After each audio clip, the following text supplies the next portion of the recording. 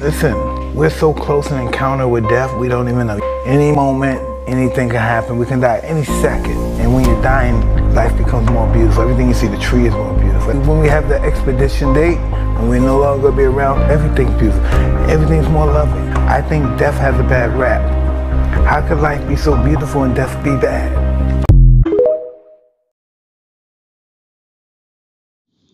Shalom, Yashrala.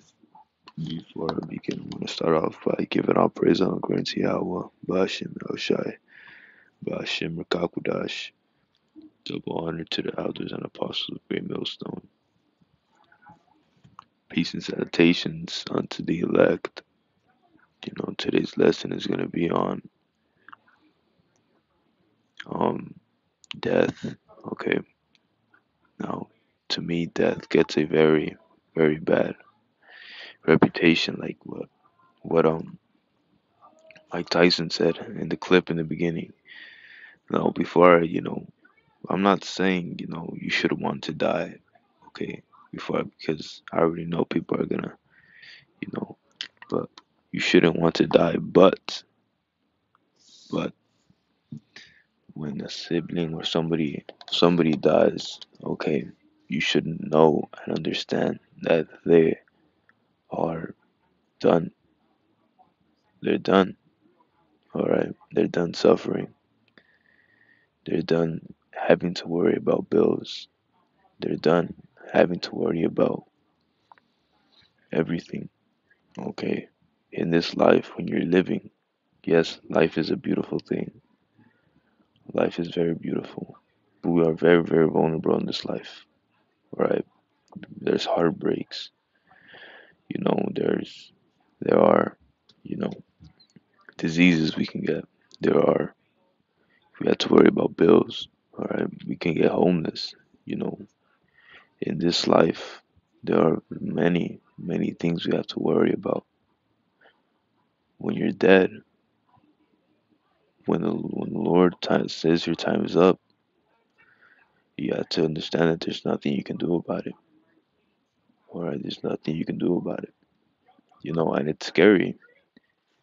It's very scary. But you know, we have to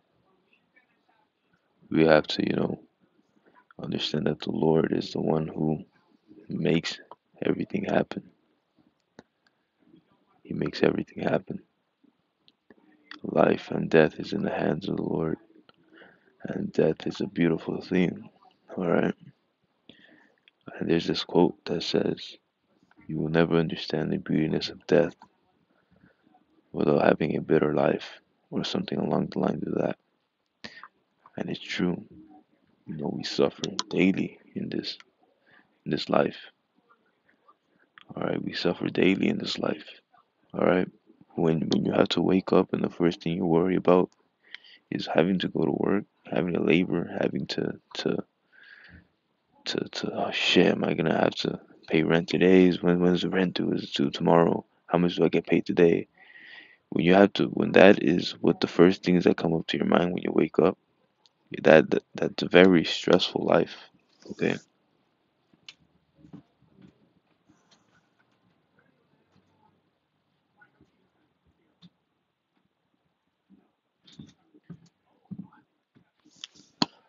All right. Now, with that being said, life is also beautiful. Okay. You know, when you find, I'm just using worldly things for now. Okay, I'm just gonna use worldly things. When you find that when you find that success, all right, when you hit a new goal or something, when you get a goal, or you finally get a woman that you've been wanting, you finally get a good woman, you know, that the Lord sent you as a gift, for being a prophet, for being a whatever. If the Lord blesses you with a woman, that's something to be happy about. All right, we don't take our women for granted. Not the righteous ones, not the ones who are trying their best. You know, we don't take those women for granted, and that's a lot. We get a bad reputation on that, but we don't take them for granted. Ask any married brother.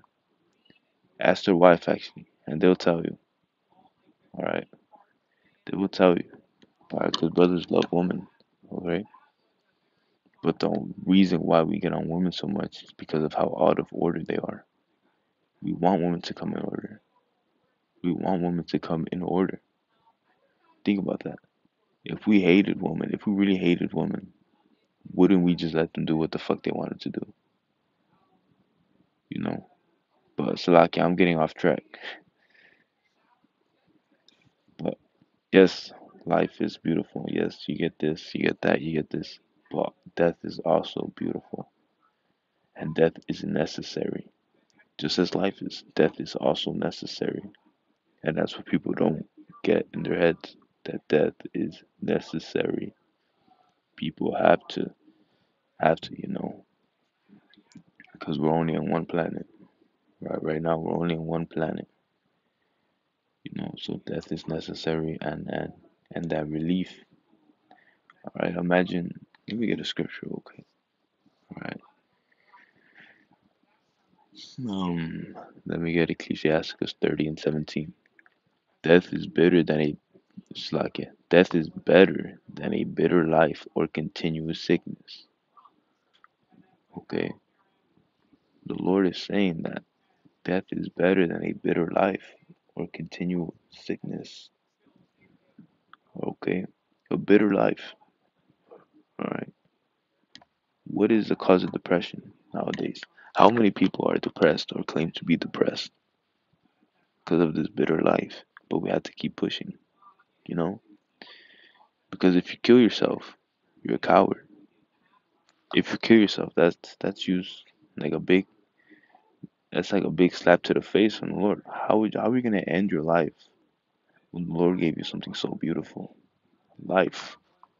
Yes, you might have certain things, but why didn't you just go to the Lord? You know?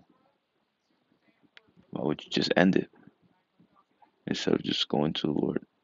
Say, hey, try to get closer to the Lord, try to get closer to God, what these people say. Try to get closer to God, you know. But Slack for going off track so much, but death is beautiful. Okay. Death is necessary, just as life is. Alright? I'm gonna repeat myself.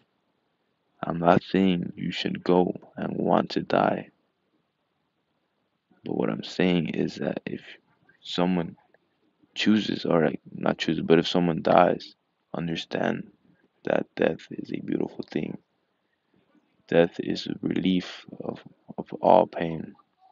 You know, you finally go up to the spiritual world and you meet the Lord, and He will decide from you what's from what you did in this world, what you get. So with that, I want to give our praise on going to Yahweh, Bashim Shai. Shalom.